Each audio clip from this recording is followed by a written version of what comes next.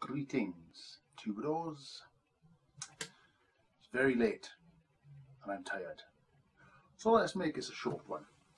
At last, and somewhat overdue, the final episode in the Flurfer Species series of videos. Now in episode 1 we looked at the religious flurfers, in video 2 we looked at the secular flurfers, in 3 we looked at the monetized charlatans, and finally we're going to look at what appears to be the most abundant flurfers of all, the unthinking sheep. Those who blindly sponge up all the incomprehensible and mindless drivel that the more prominent flurfoids squirt from their dunce valves on a seemingly daily basis. Those of us who address the dumbassery of flat earth believers have to subject ourselves to the comment sections of their channels, since, like monkeys in a fig tree, this is where the unquestioning flattest herd tends to gather. And on our forays into this realm of flatardia, we often come across the usual sort of sycophantic, crawly, bumlick offerings that your regular communal garden flurfer posts under the comment section of the sort of more prominent flat earthers. You know, all the I love you, you're so wonderful, oh the truth is out there, people are waking up, you know, all the usual kind of nonsense that these sycophantic little turds like to spread all over YouTube and the wider web. Now, in order to ingratiate themselves further into the realm of retardation, and no doubt in the interests of inclusion, even the special kids are allowed to play. Now, for the most part, there seems to be a lot of, shall we say, special needs individuals knocking around in the comment sections of these prominent flat earthers. Like this one from somebody calling themselves "My Dog is Dead." This is an absolute classic, but unfortunately it's not as uncommon as you might think to see comments of this almost supernaturally grammatically imperfect style. Thanks for doing this video. It's the best one ever. You can tell the globber heads to give up because you are the best at yelling everyone about that earth is flat. Space full stop comma. We are whacking up and they ain't cause they are stupid and don't know nothing about the flat earth being flat. It's not a bull cause we know / I will shar you cause you're the best one on here for the flat urge. Comma. NASA is full of shit cause of their lying and the moon. And by they, I presume our eloquent friend means us, those who counter the flat earth belief.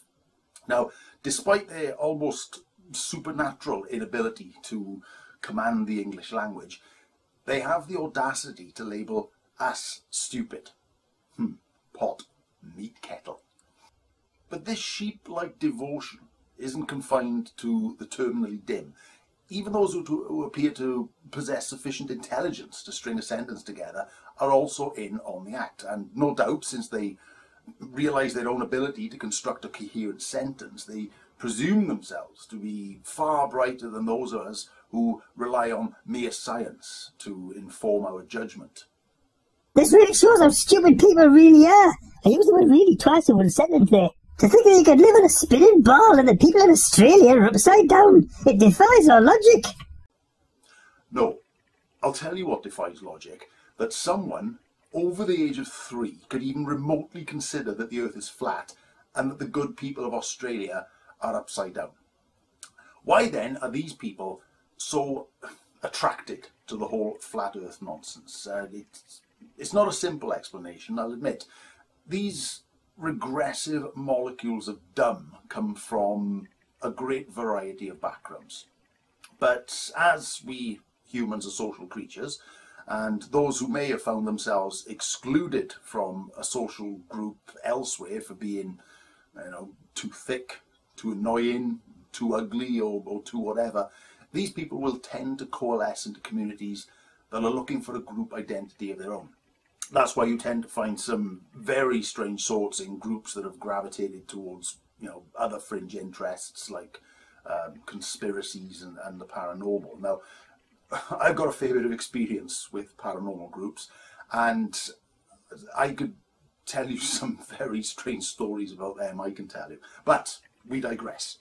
Now, when these flat earths herd together, they tend to become emboldened to act against what they see as, the mainstream, and promoting the position of their group, sanctioned by their specific cult leaders, allows them to feel part of something, and feeling protected by the semi-anonymity of the internet, they can jump onto a channel that presents a view opposite to the channel's adopted position, leave one of their painfully formulaic comments, and then disappear back into their own little safe space where they will congratulate each other on proving their point, knowing that the rest of their group will completely agree with them for fear of being excluded by the majority, who are desperately keen on maintaining this obsequious devotion to whoever has emerged as a leader within that specific group.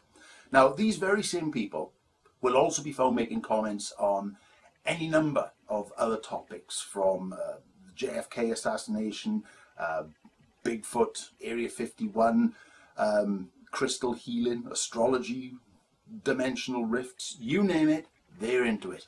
In fact, they will come out in favour of or against anything, provided the rest of their little group agrees, and provided that it's not what could usually be termed a mainstream view.